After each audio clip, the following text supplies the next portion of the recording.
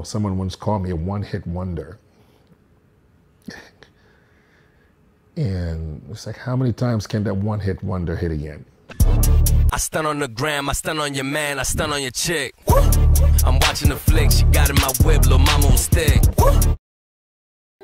It's me, you know, going to the gym, you know, I gotta work out, I gotta do this, and it's just me trying to take on the world because, you know, your family's always gonna be there no matter what, no matter what's going on. I know that my family's there, my family's always there after the show is over, they're there before the show is over. They're there doing the show, and you know, a lot of guys you see, it's like it's a one-man show. Yeah, when you go on stage, you're all by yourself, but there's a group of people that help you to get there, and my family included. I'm just excited. Before I was a bodybuilder, I was a soccer player and a swimmer, and you know, I'm not gonna brag, but I was a really, really good soccer player where, you know, I thought that one day I was gonna end up in Europe, you know, playing soccer, maybe in the Premier League or Serie A, you know, wanted to play for Manchester United, you know, or you know, I wanted to play for Juventus or Real Madrid. But anyway, you know, moved from Jamaica to the U.S. and I wanted to. Soccer wasn't big. Well, they call it soccer. We call it football. It wasn't as big as, you know, it was in Jamaica. So I decided, hey, what the heck, you know what? I'm gonna focus on track and soccer. I got, you know, plenty of time in the world. You know, there wasn't much going on. So here I am, 4x1 and a 4x2 specialist and a long jumper. And my coach came to me one day and he says, hey, listen, you know what? I know you're doing soccer, and you know, I want for you, would love for you to, you know, build your endurance. So I would love for you to, you know, this off season to take up, you know, some cross country. I'm like thinking, what? Well, no, like cross country. What do you mean? Like, you know, just, you know, go out, you know, and practice with a cross country team. So I'm like, oh, okay. So there was a meet, and like literally, so like, hey, you know, there's gonna be a meet, and we'd love for you to come. It's great. Just follow the people in front of you. I'm thinking like, how bad could this be? I didn't actually research what exactly a cross country do when they run. But anyway, I was like, oh, this is great, you know. But knock this out real quick, you know. I'm pretty quick. So we line up, and they were like, set, go. And I took off because I'm like, from what I'm seeing, it's basically we making a circle. So I took off sprinting, like, hey, you know, like I was running 200.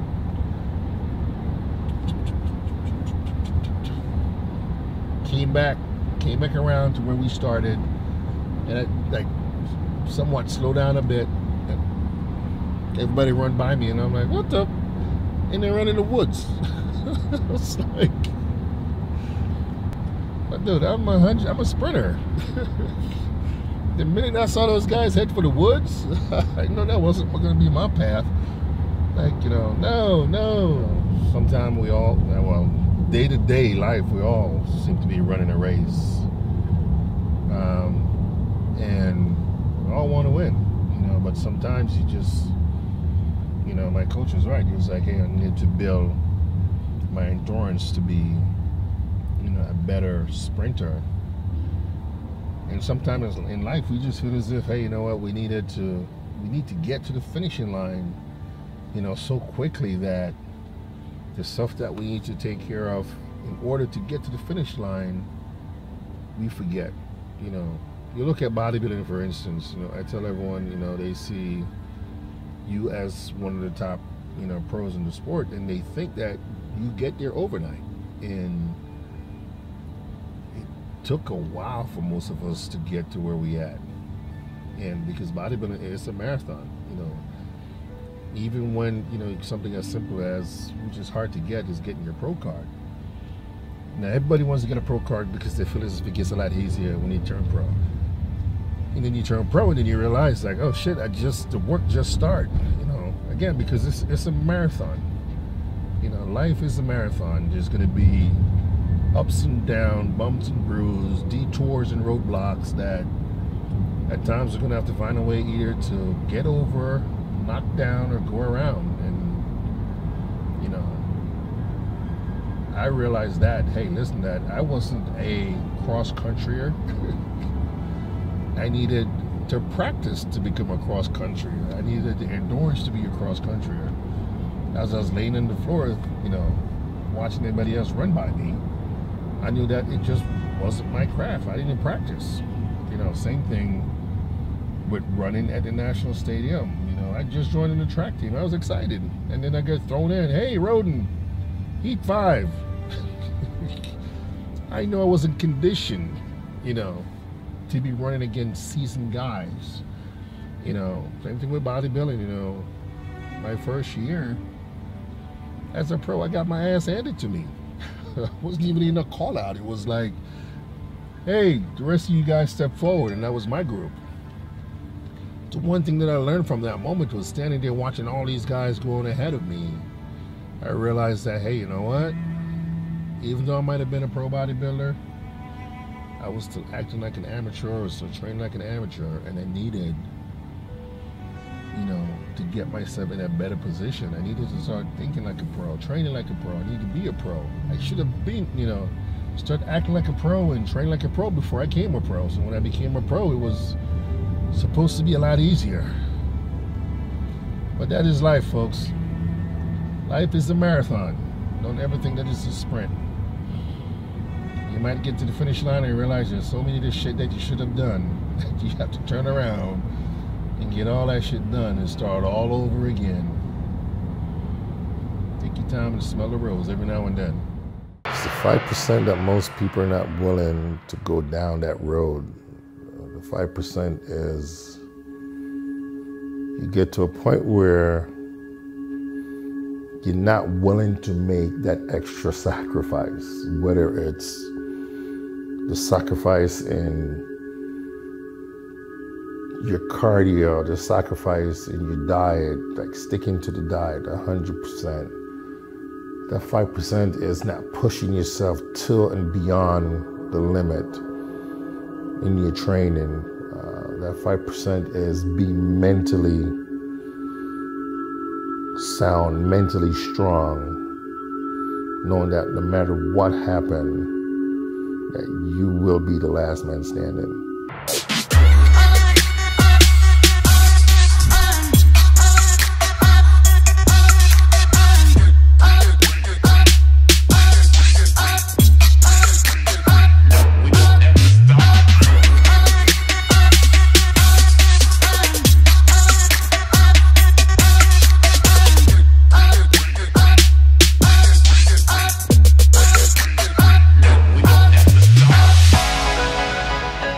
That 5%, most people just give up and they just stick with what they're doing. They're not ready to take you to that next level. The different levels and different gears that I feel as if one is able to get to when they're training. And it's like watching the Dragon Ball Z movie where you're Super Saiyan, but can you become a Super Saiyan?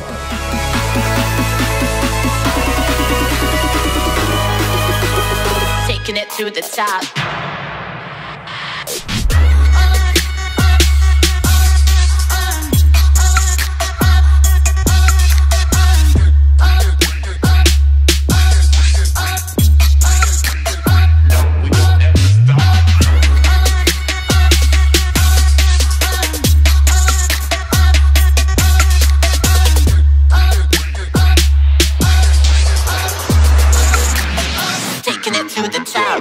It's just pure animal instinct.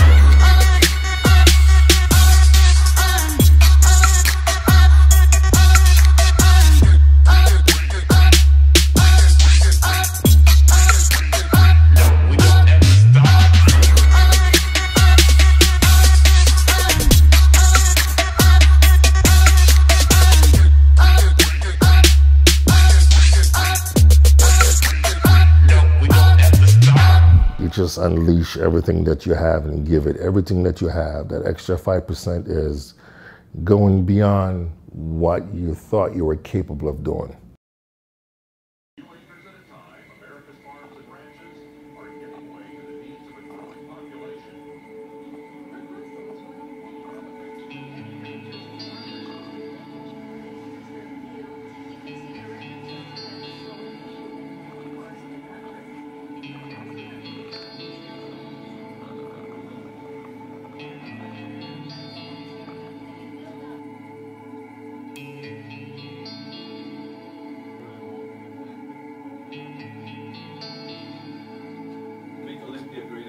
He may want my head. Oh, Trump, like, absolutely insane.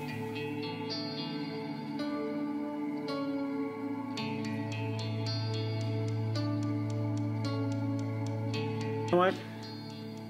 If I was Shawn Rhoden, unfortunately, I'd take it to the gutter. I say, I don't take things to the gutter. You know, abs and thighs?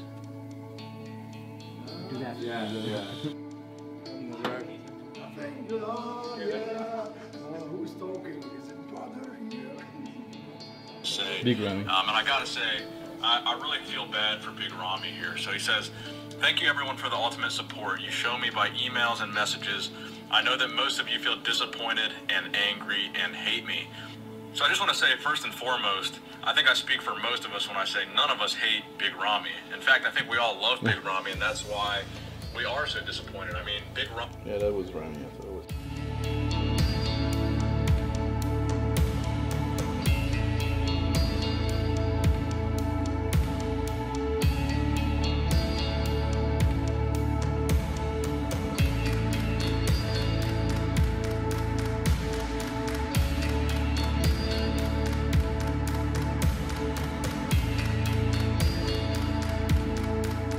Nobody can beat that.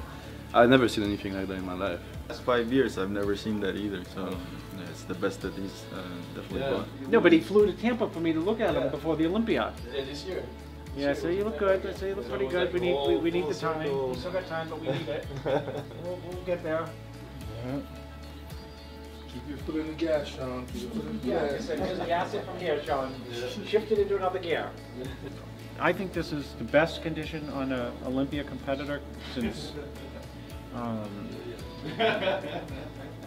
This reminds me a lot of J2001, and people are going to see something remarkably special tonight.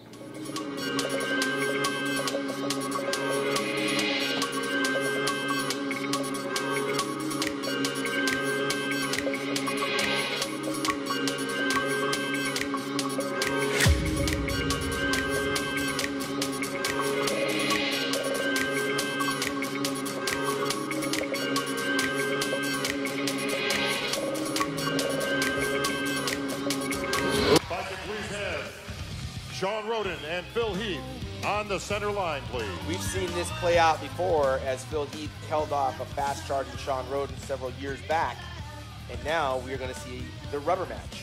And what's at stake? The runner-up will win $150,000. The winner will win $400,000. And in Olympia tradition, Bob Ciccarello will probably announce the winner. You here That's right. will be your 2018 Mr. Olympia. Please take the Sandow Trophy, the Olympia Gold Medal, the check for $400,000, and the title of 2018 Mr. Olympia. To our winner, and new Olympia champion! There it is! It has happened in Las Vegas for just the 14th time. We have a new Mr. Olympia. The defending champion has been knocked out. Shawn Rhoden is your 2018 Olympia champion. Phil Heath's run, at least for now, will end at 7 in one of the more improbable developments. Phil Heath stands at center stage congratulating the winner, Shawn Rhoden. And I gotta tell you, Shawn Ray, coming into this weekend, there weren't many people that would have ever dared to predict this outcome. Absolutely, and I wasn't one of those guys that thought that for 2 seconds. However, I talked to a fellow professional bodybuilding friend of mine from Italy, Gianrico Pica, who saw Shawn Rhoden on Wednesday night the day I arrived. He has a show coming up, the Amateur Olympia in Italy next weekend. He said he saw Shawn Rhoden, and Shawn Rhoden was gonna win this show. And I looked him in the eye, and I could not believe what he was saying. Shawn Rhoden has accomplished what no other man has in over 10 years. Our coverage is going to continue after the break. Stick with Las Vegas. Shawn Rhoden has just been crowned Mr. Olympia in one of the more improbable developments in the history of this contest. Very few people saw this coming. There was an expectation that some guys would push Phil to the limit. Shawn Rhoden was not on many of those lists, especially after what played out last year where he finished 5th. And here he is, the final man standing, and Phil Heath's run ends at 7, where he will remain tied with the great Arnold Schwarzenegger. Bob Chick just asked, did the judges get it right? And to a resounding applause, they said yes. I believe Shawn's waiting for his kid to come on stage to share the moment. Shawn Rhoden a year ago had a kid, and a couple years ago, I should say, which takes your eye off the prize, and there she is. That dress has got all kinds of stuff on it now, but it's got that gold medal, and she'll remember this moment years to come. And a reminder, do not put your kids in white when you have Pro-Tan on. I know, sweetie, I feel the same way. Shawn Rhoden, you're the new Mr. Olympia.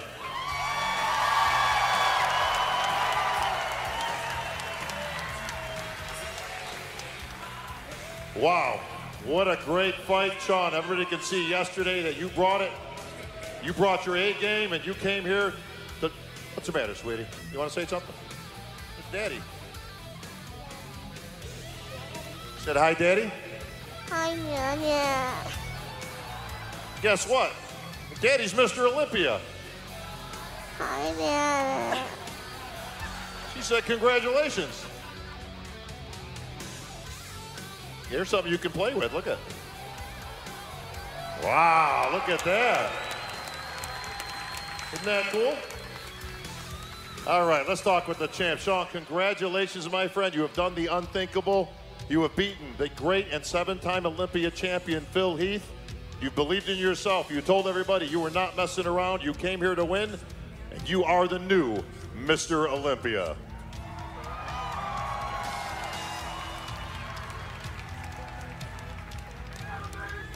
Thank you. Thank you guys so much for coming out and showing support to all these amazing athletes.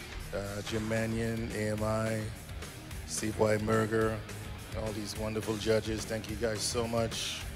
To my family for making it out here. Man, it's been a long journey. It's been a long journey, and I'm thankful for today. And yes, today that I was able to fight my way. It's something that I believe that I was going to be number 14. And you are number 14. Only 14 men in history since 1965 have held this title. Some of those great names that you know, of course. And you just beat a hell of a champion in Phil Heath, the 7-time champion. Nobody thought he could be beaten, but you did it. Yeah, I've been watching Phil since 2012, taking a lot of notes, and I know people might laugh at me when I say that, hey, one day I was going to be Mr. Olympia, but here I am, folks. Love it. This was probably my hardest prep ever, but I wanted it so bad. I'm thankful that I'm here. Well, Shawn, look at that Sandow trophy down there. That's going to look really nice up on that mantle, isn't it? I haven't even think that far, you know. This past couple of days has just been a roller coaster. You know, I have a great supporting cast, Chris Aceto, Psycho Fitness. My training partner make it to the Olympia for the first time, Stamina. And I'm gonna tell you, man, they beat the crap out of me these past couple of months just to get here. And to all you fans out here for your support.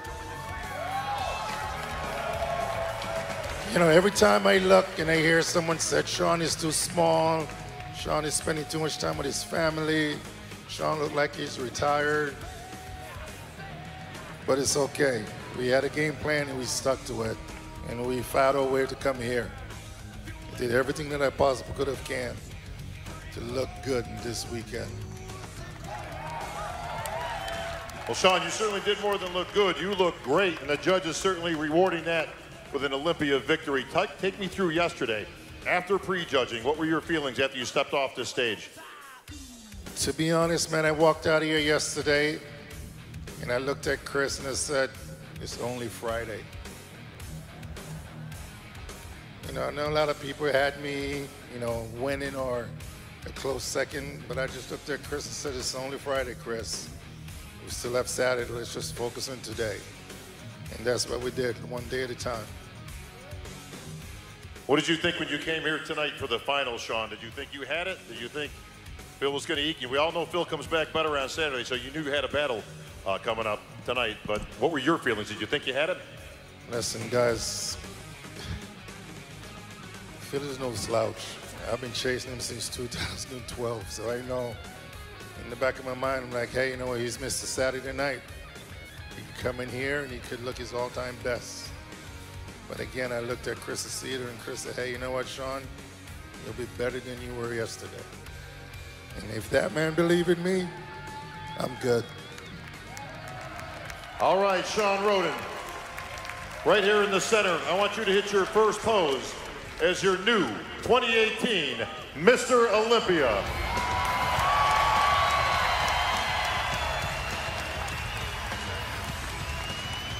I'll have you know that was not easy to get back, Shawn.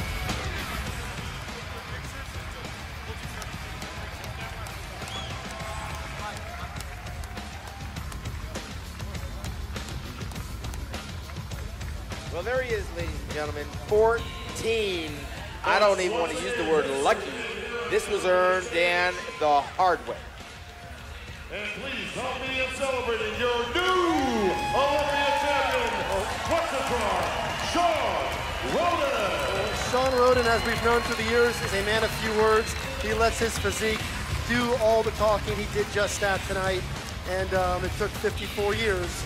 But we have ourselves a 14th champion.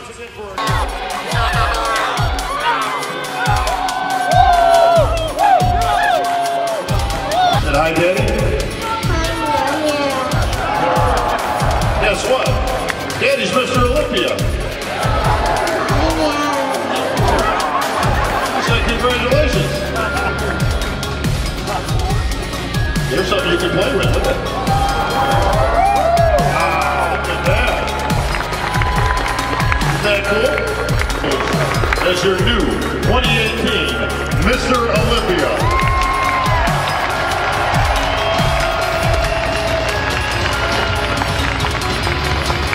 You know that was not easy to get back, Shawn. Let's go! Disneyland! Woo! Gotta get take a pose. Oh, when it started back. What? Mr. Olympia who? Yes, we knew it. Shawn, that's mine. Number one, baby! Number one! Yeah, big fatty, stop! I called it last year. My bad, Shawn. You drive me fucking nuts, man, but I love you. You earned it. What's up, baby? Great. I thought Shawn looked great. Best he's ever looked. Congratulations, Shawn. Yeah. Finally. Great job. Congratulations. I'll see you next year. We did it. We did it. We pulled it off. We did it. We took it. We're not giving it back either. Nobody gives it back.